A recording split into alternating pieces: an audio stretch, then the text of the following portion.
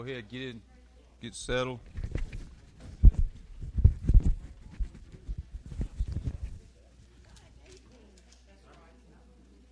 All right, let's go to the Lord in prayer. Father God, Lord, we thank you for loving us the way you do. We thank you, Lord, for the privilege we have to learn more about you through your word, especially this fascinating book of the Bible, the book of Revelation. And Father, we come here tonight with heavy hearts with the people over there in Florida and the people in the western part of the state and beyond and everything they're dealing with. Lord, I don't think we can pray enough for that. And I pray, Father God, that you will just be with those people, that you will keep them safe, keep them making wise decisions throughout this next 24 hours, Lord. And I pray, Father God, a very special prayer for the families that are so concerned about their loved ones down there. And Lord, we just ask you to let your presence be felt in a mighty and powerful way here in our study and help us to grow just a little closer to you and help us to understand what it means to our lives. For it's in Jesus' name we pray. Amen. All right, we're going to continue our study. Now, before we get started, I'm going to remind you of a couple of things because you're going to see it play out here. There are several viewpoints and interpretations of the book of Revelation. There are many who believe that the church is going to go through the tribulation period. There are many that believe the church is going to be raptured in the middle of the tribulation period. And there's, of course, people like us who hold to the doctrine. And, I think we're going to pretty much support our viewpoint that the church is going to be raptured before the tribulation period. And we're going to, like I said, highlight that again tonight.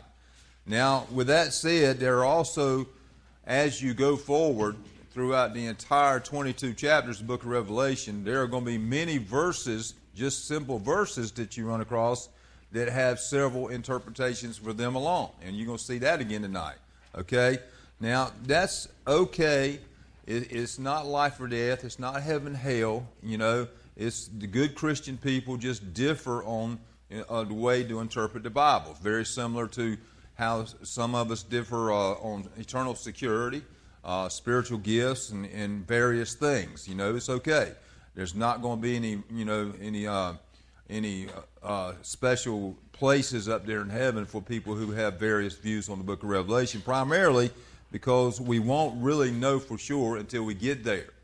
Okay? We can look back on the Gospels and we can see that played out, but we can't see this because it is not taking place. Now, chapter 4, we're going to continue to open up our eyes. Now, when I say open up our eyes, Revelation just grabs your attention from the very beginning, and it does not let you go, okay, until the very end. And what it screams is, my faith is important. I need to be paying attention. This is serious business, okay?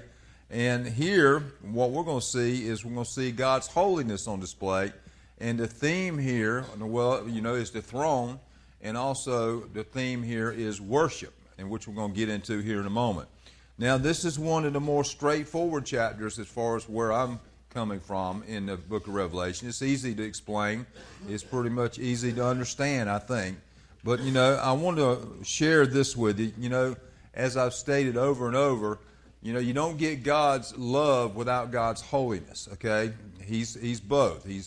God is love and God is holy. Now, we're going to see His holiness here, but let me remind you that His holiness and His love intersected at the cross because sin was something that God was not going to let slide. Someone had to pay the price for the sins of humanity, and it was too great of a price for us to pay.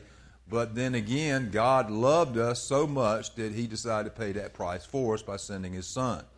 Now, many will avoid this book, okay? I've already talked to a few people just the last couple of days, and they're very interested in the book of Revelation because the church that they go to or growing up or whatever, people, they were never taught the book of Revelation, okay?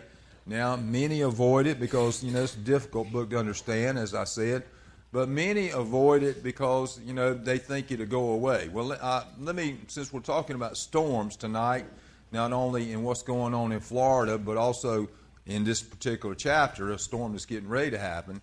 Let me give you an analogy. It's kind of like, this hurricane that's coming down there in Florida. Now, the weatherman, he's not doing anything, but he's telling you what he sees. He's saying, look, I see this thing on the radar. It's big. It's powerful. It's going to cause a lot of destruction, and you need to do something about it, right? Now, that doesn't mean he's happy about it. He's just delivering the message. He doesn't take delight in it, okay? Now, it's pretty easy to see that weatherman, as he, all these weather people who are on the television day in, day out the last couple of days, they have an objective, right? What is their objective? They don't want to see you killed. They don't want to see bad things happen to you. They don't want to see you caught up in that storm. Well, you could apply that to the book of Revelation, okay? Jesus spent that time with the 7 churches, and he was basically telling them, okay, I want you to be right when I come back.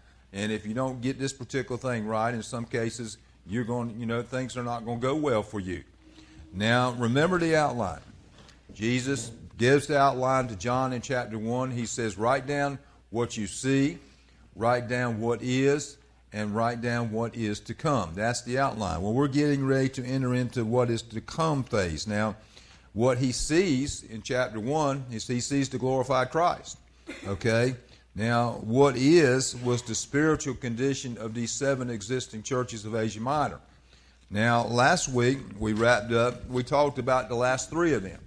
We talked about the dead church, the church at Sardis. They had a reputation for being alive, but obviously they were not. Jesus saw through that.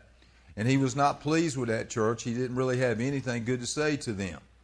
Now, then we talked about the church of Philadelphia. Now, of all 7 churches, that is the church that we should strive to be. That's the church that every church should strive to be. They were basically small and, had limited resources, but they were faithful. They did the best with the resources that they had, and they were, they walked through the doors that Jesus opened for them, particularly in the case of ministry. And then finally, we talked about Laodicea. Now, that's the opposite of Philadelphia. Laodicea is probably the one that best describes the condition of the church in the day and age we live in. They were lukewarm. They were that licking a promise church. They were those folks that just showed up and, contributed nothing, okay? Jesus said that they made him sick. Now, remember, 2 of these particular churches, they thought more of themselves than they should have, which is a warning to us. We've talked over the last couple of weeks how we think we got a good church, but, we also remember that we said it really ultimately does not matter how we view ourselves. What really matters is how the Lord views us. Well, you see right here that the church at Sardis had a reputation for being alive. They didn't know they were dead. And the church at Laodicea, they thought they were rich. They didn't think that they needed a thing. So both of them had a false understanding of how Jesus really viewed them. In other words, they thought well of themselves, but that was unwarranted. Now, before we move forward, I was thinking about Laodicea, and I was thinking about their attitude, their lukewarm, licking a promise attitude, and we can get that, I understand. And then I made a statement, and I'm thinking of some of the new believers in here, and I said, you got to remember that the Bible is crystal clear that Jesus doesn't want to be added to your life. He wants to be first in your life. Now, that is a scary proposition because some of you may be saying, what does that mean? Okay, basically it means, it looks differently for different things. But ultimately it means when Jesus was asked, what the 2 greatest commandments in the law were, he said the first one is the greatest one, to love your Father with all your heart, with all your soul, and all your mind. And the second one is very similar, love your neighbor as yourself. That sums up the law. Now, underline that part about loving your God with all your heart, all your soul, and all your mind. In other words, give him everything you got. Now, when you do that, you will be in his will for your life, and it's going to look differently on a lot of people.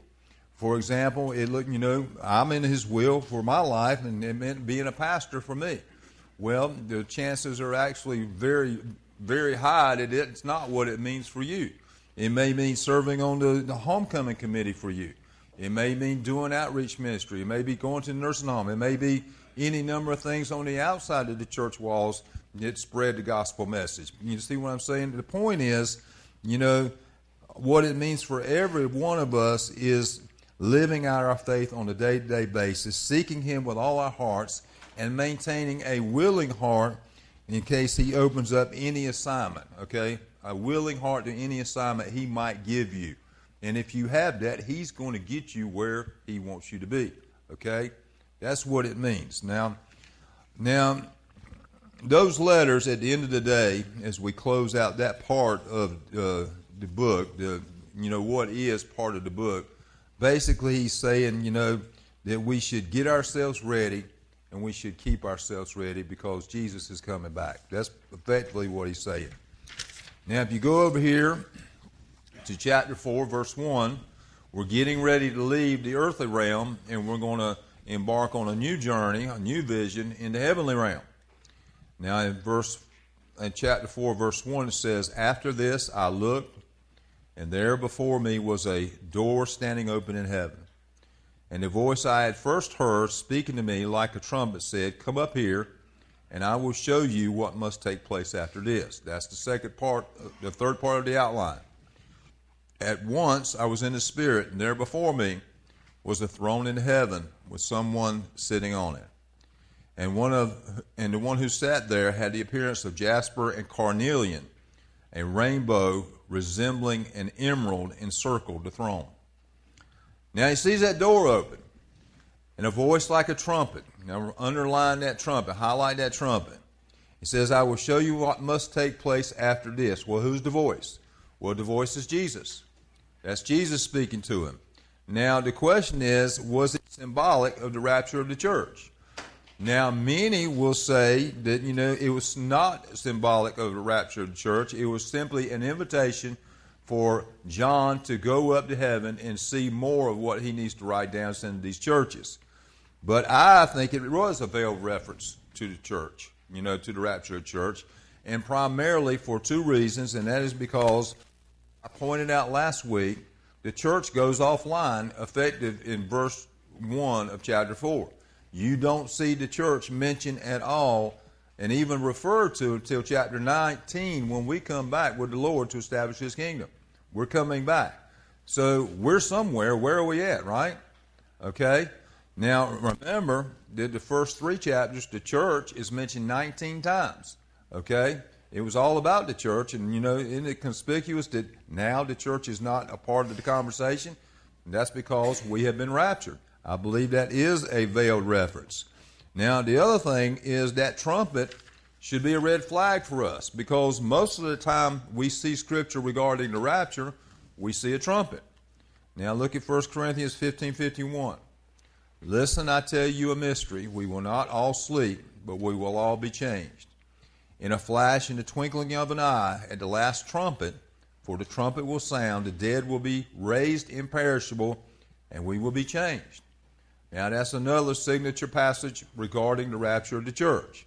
Now, note that we will be changed. It means we'll get our glorified bodies. That's good news for a lot of us. Now, that's part of the sanctification process, by the way. We accept Christ, we're justified, we live out a godly life and try to be more like Jesus, we're sanctified, and in the end, we're going to be glorified, okay, when we go to eternity. So, justified, sanctified, glorified. Now, notice that he has righteous clothes to wear. Notice that, okay? Now, basically, been glorified and rewarded. Now, John, he looks and he sees a throne. Now, who's on the throne? Well, that's pretty clear. God the Father's on the throne. He says he's in the Spirit, which means he's having another vision. He's not in the same vision. He's having another vision. Now, when he says he's in the vision, having a vision, his body is still on the island of Patmos, but his spirit has gone to heaven to chase after that open door. Now, he sees God the Father, like I said, and he sees something, he tries to describe him, but it's so incredible that he can't describe him in words. He just basically tries to describe his awesome presence with jasper and ruby. He's trying to describe his majesty. Now, notice the rainbows encircling the throne. Now, that's not an ark like we're used to. Now, that's symbolic for believers of God's mercy and grace. Remember when he gave it to Noah. Now, in Hebrews chapter 4, verse 16, it says, "Let us then approach the throne of grace with confidence, so that we may receive mercy and find grace to help us in our time of need." Now, here's something you need to remember. The rainbow, as we know it, always comes after the storm. But here is coming before the storm. What's the storm? The storm is the 7-year tribulation period. Basically, when you look at chapter 4 and chapter 5, it effectively is, the stage is being set for what's going to take place in chapter 6 when the Antichrist rides out on that first horse, that white one. Now look at the supporting cast. In verse 4, surrounding the throne were 24 other thrones, and seated on them were 24 elders. They were dressed in white and had crowns of gold on their head. From the throne came flashes of lightning, rumblings, and peals of thunder. Before the throne, 7 lamps were blazing. These are the 7 spirits of God. Now, 24 other thrones are up there. Who are those thrones for? Well, they're for those 24 elders, as he says. Now, notice they're dressed in white. They have crowns of gold on their head. Now, what does that tell us? Well, some look at the 24 elders, and they said, well, that's the 12 apostles and the 12 tribes of Israel. But that really doesn't really hold water, because Israel has not been redeemed at this point. Israel is not redeemed until the end of the 7-year tribulation period. And if it's the apostles, then why is John not amongst them? Okay, he's not one of them, obviously. So that can't be what it is. But notice again, they're dressed in white. They have their crowns. So it's pretty clear when you're talking about the 24 elders, we're talking about the church. The church has been raptured. The church has been glorified. The church has been rewarded. That's us, folks. When you see those 24 elders, you are looking at us. If you're a true believer, you are looking at where we'll be when the 7-year tribulation period takes place. Now, remember chapter 3, the very last verse, if I'm not mistaken, that we covered was in verse 21. It said, to him who overcomes, I will give the right to sit with me on my throne, just as I overcame and sat down with my Father on his throne. Now, that's not the only time we see thrones. Daniel, in one of his visions, he saw thrones. In Daniel 7:9, it says, as I looked, thrones were set in place, and the Ancient of Days took his seat. His clothing was as white as snow. The hair of his head was white like wool. His throne was flaming with fire, and its wheels were all ablaze. So we got a pretty good idea who they are, but where did they get the number of 24? Where did that come from? Well, pretty obvious it came from the Mosaic Law, where 24 orders of priesthood were established for service, okay? Now, we also need to note that as believers, we are a royal priesthood of believers. Now, if you look at 1 Peter chapter 2, verse 9, it says, but you are a chosen people, a royal priesthood, a holy nation, a people belonging to God, that you may declare the praises of him who called you out of darkness into his wonderful light. Now, here's the part that really should get our attention. Notice it says flashes of light, peals of thunder. Now, that we saw in Mount Sinai when Moses, received the law. We've seen that before in the Bible. But what does it mean to us? Now, if you were to look outside and you saw flashes of light, peals, and thunder, what would that say to you? The storm's coming, right? Now, that's not the only time that we're going to see this in the book of Revelation. Each time that these judgments begin to intensify, for example, after the 7th seal judgment, when they start to intensify in nature, you see in Revelation 8:5, then the angel took the censer, filled it with fire from the altar, and hurled it on the earth, and there came peals of thunder, rumblings, flashes of lightning, and an earthquake. Now, he's ultimately talking about judgment. That's what this represents. Judgment is on its way for sinful humanity, meaning those who have rejected Jesus Christ. Okay? Not us. We're the 24 elders. Now, I always tell this story whenever I talk about this, is, when I was a kid on my father's side, my grandparents, who, still have a house right across from Parker's Barbecue, whenever it started thundering, they were very, very much old school.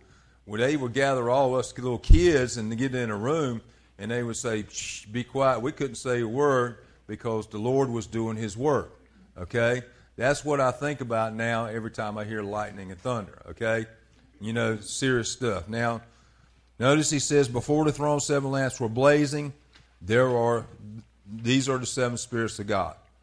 Now, he doesn't say there's 7 lampstands like the churches when we see in chapter 1. He says there's 7 lamps, basically reflecting the sevenfold character that we see in Isaiah 11 of the Holy Spirit. So another way of saying that, a short way of saying that, this is the Holy Spirit. Okay? So we have the Father in the throne room of heaven. We have the redeemed church, the raptured church, us, and we have the Holy Spirit.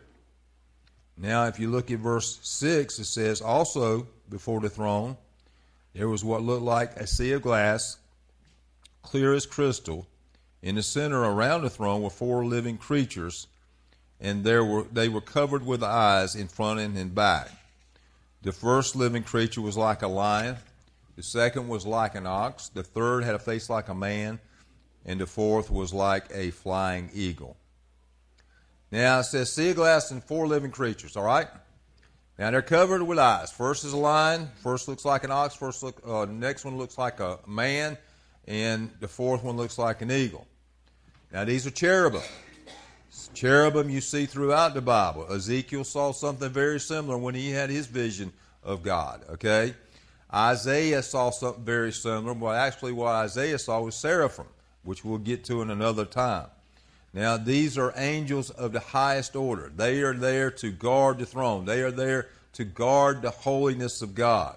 Now, remember, they were also on each side of the mercy seat of the Ark of the Covenant, when you go all the way back to when Moses was receiving the law and instructions on how to build the tabernacle. Okay? Cherubim are a big deal in the Bible. They're a very common angel in the Bible. Now, when he says eyes, that speaks to knowledge. That speaks to their alertness, their all-knowing nature. Now, the faces, here it goes as far as interpretations. They have many interpretations. Now, some say it represents God's rule over creation. Talking about the lion, he's talking about wildlife, reflecting God's majesty and power. When you're talking about the ox, you're talking about domestic animals, which represents faithful service. When you look it over there at man, you're talking about intelligence, which, we might question that these days. And then when you see the eagle, you see all flying things, which represents supreme authority. Now, that's just one interpretation. But the one that I've always liked is that of the 4 Gospels. Now, you remember Matthew, he was writing his gospel to the Jews. So when you see the lion, you're talking about the lion of the tribe of Judah, which is Jesus. When you see Mark, he was writing his gospel to the Romans, okay? He was emphasizing service. Henceforth, we have the ox. Now, when you see Luke, he was emphasizing Jesus as the Son of Man. And then when you see John, he was emphasizing Jesus' deity. And thus we have the eagle, which is reflective of Jesus' deity. Now, let's talk about that worship service. First of all, let's pause and see if anybody's got any thoughts on this. When you see the door open in heaven, in light of everything that I just said, what's your knee-jerk reaction? Do you think that is a veiled reference to the rapture of the church, or do you think it's a big coincidence? And really, it doesn't matter, okay, because the church is not mentioned again. So the church is raptured. The next time, a few verses down, we see the raptured church, okay, the 24 elders. What do you think?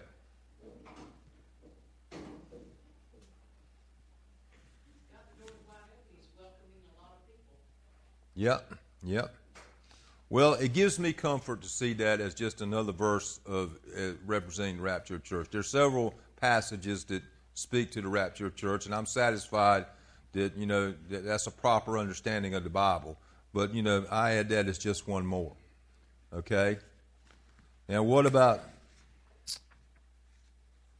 the elders? Why wouldn't the elders just be the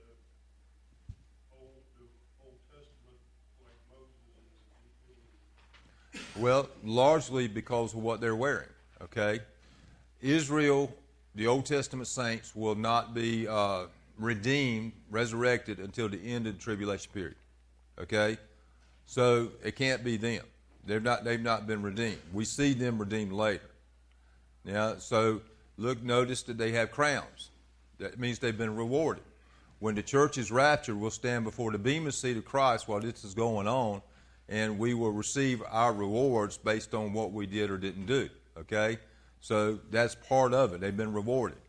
Now, when they have the righteous clothes, the white clothes, that means they've been glorified, okay? So everything in the world points to the church.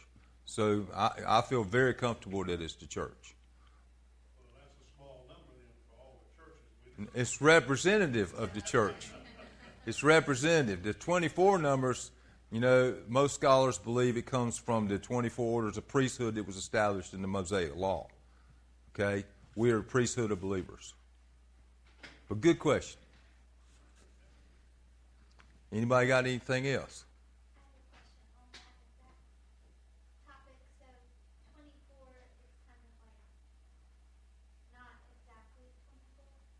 It's representative of the 24 orders of priesthood that were established in the law of Moses.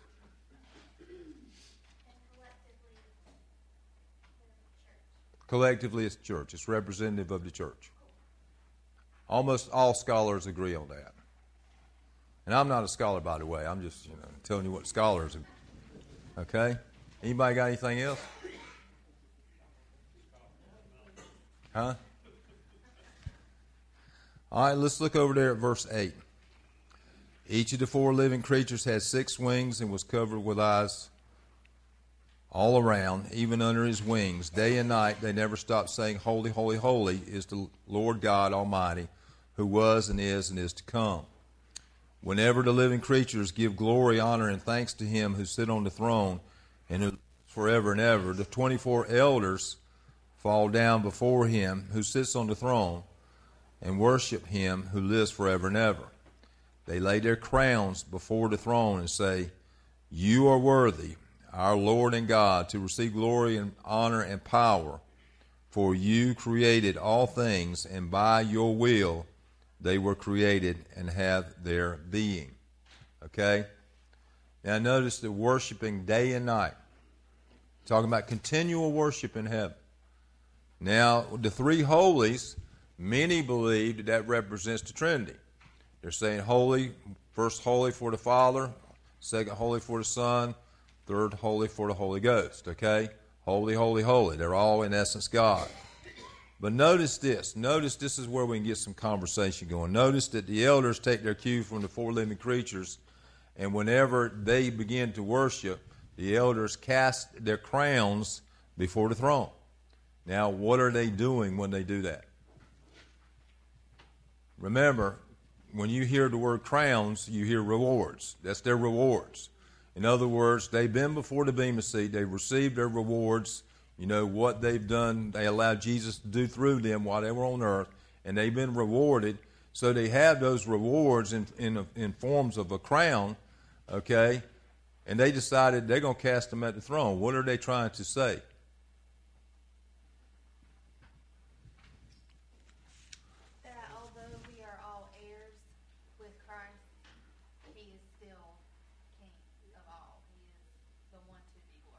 The one to be glorified. In other words, now think about that. If you're in heaven, you're going to feel kind of strange in the throne room of God, strutting around with a crown on your head, aren't you? Okay? And that's not going to seem right when and that's what they're acknowledging. They're acknowledging that if they did anything right for the Lord Jesus, they didn't do it in their own power. Okay? He did it.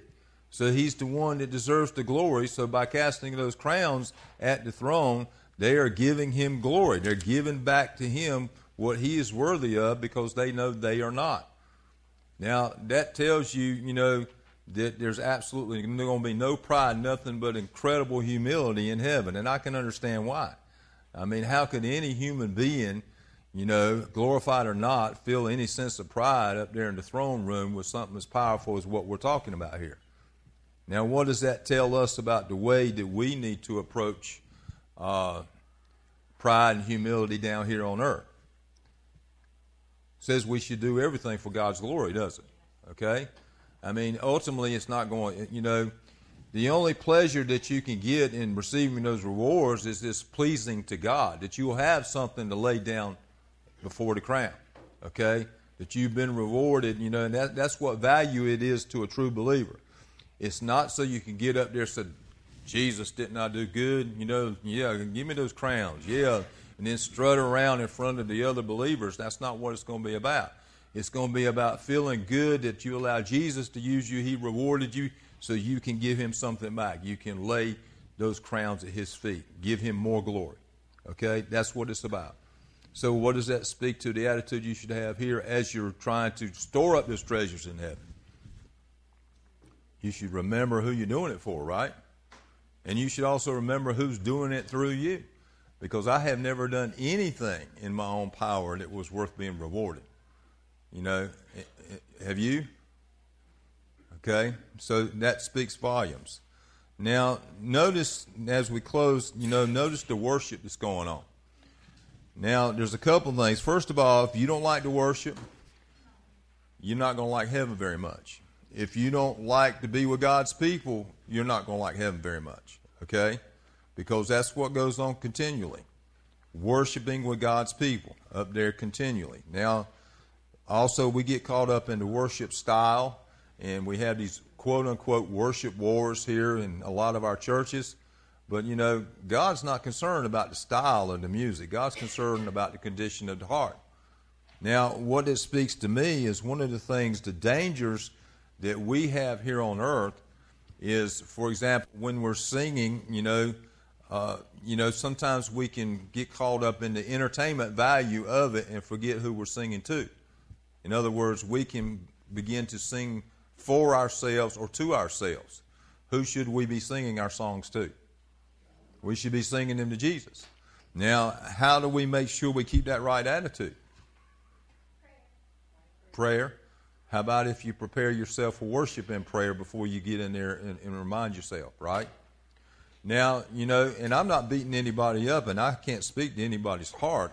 I'm just saying, if you have pastors, or particularly a pastor who can preach, which takes me out of it. But anyway, what I'm saying is, in talented musicians and talented singers, they're in more danger than anybody, because if they're not careful, if they're not remembering every time they get up there and being disciplined and preparing themselves to worship, they'll forget who they're singing it to. In choir, the same thing. It's wonderful to have, to people to enjoy the music that you're singing, but that can't be why you're singing it. Would y'all agree? Beg pardon? You have to step out of the way, and it takes discipline. The thing is once you step in, even though it's a building, once you step through the church doors, that's where you lose yourself and you pick up God. If you were where you should be, if you were preparing yourself to worship, but if you just walk in the door and you just, think you're going to turn it on and be where you need to be in your heart to please the Lord, no matter what you're doing, even if you're receiving. If you're receiving, let's focus on the folks that are out there receiving the songs. If you're out there, and how many people, complain about the music? What does that tell you? That tells you that they feel like they were not entertained properly. So what does that tell you about their heart? Right? The question should not be whether, I got anything out of that music. The question should be, did God get anything out of that music?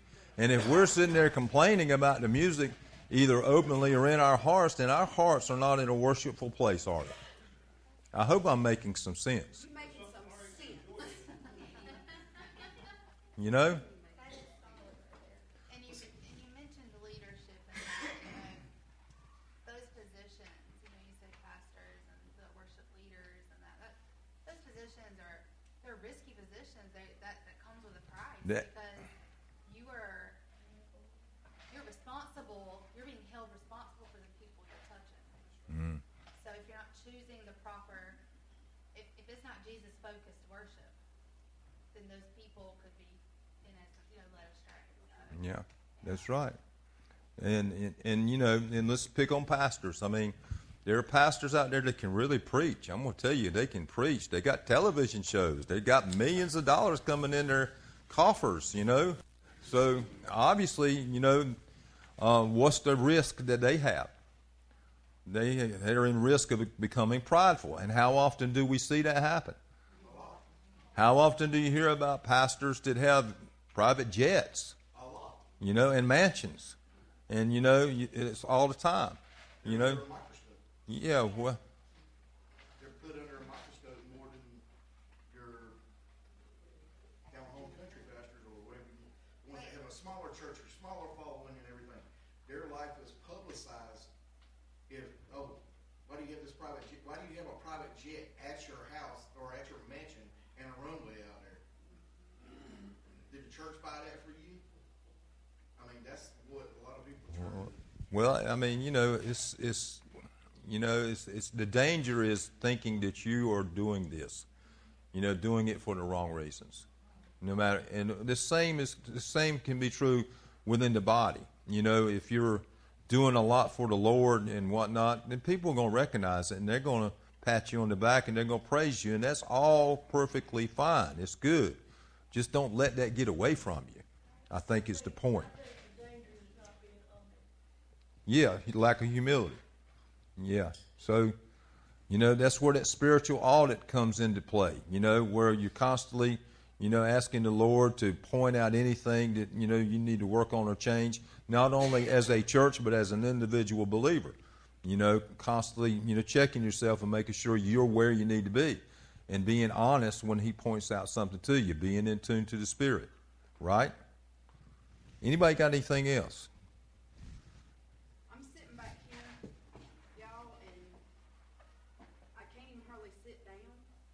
Uh-oh, she's getting... I can't hardly sit down because when you think about worship and when you think about what the Bible tells us that we're all going to be doing, because if we're there, this is us. Mm-hmm. And if we're not preparing ourselves now to be in that state of worship, then we're doing ourselves a disservice. And so in our worship services, when we sing songs like the closing from this last week, we fall down, we lay our crown. There you go. Just what the Bible says, y'all. That's right. The worship, I mean, like I said, I'm about to stand up. Stand up. Say a couple words. Just saying, if you can get, and I'm not pointing to myself, I'm saying if you can get yourself to a point where worship becomes such a deep part of you like this, you're halfway there to what we're going to be doing when we're in heaven. Great. And I don't know about y'all, but I'm tickled. I'm ready. I'm ready, like right now. My biggest thing, Steve, is what happened a couple of weeks ago where I felt that I messed up that song. And I apologized at the end of it. I even told Jamie, I said, I'm sorry. But more people came up to me after that and was like, Randy Prince, which is like one of the best singers here.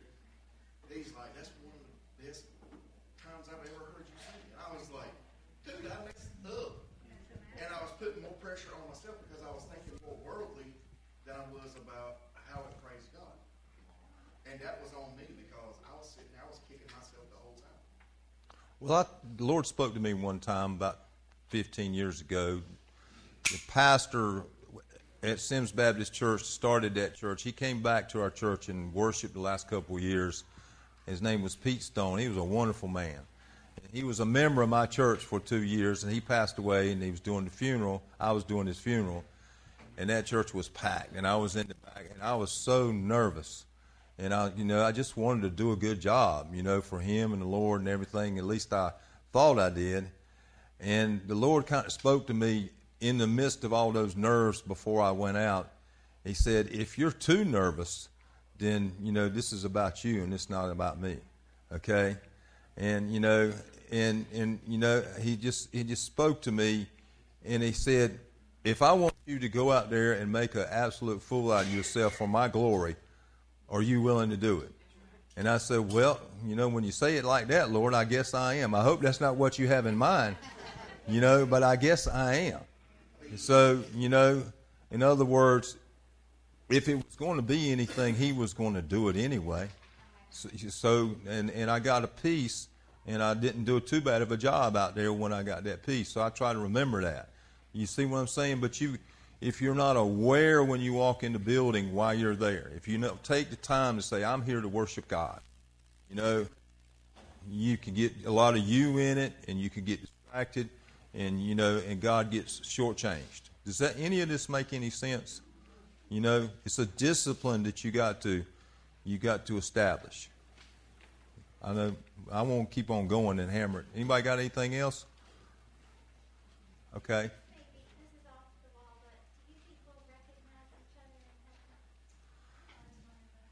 Yeah. You won't be married in heaven, but no, you're gonna get a new body. You're gonna get a new body.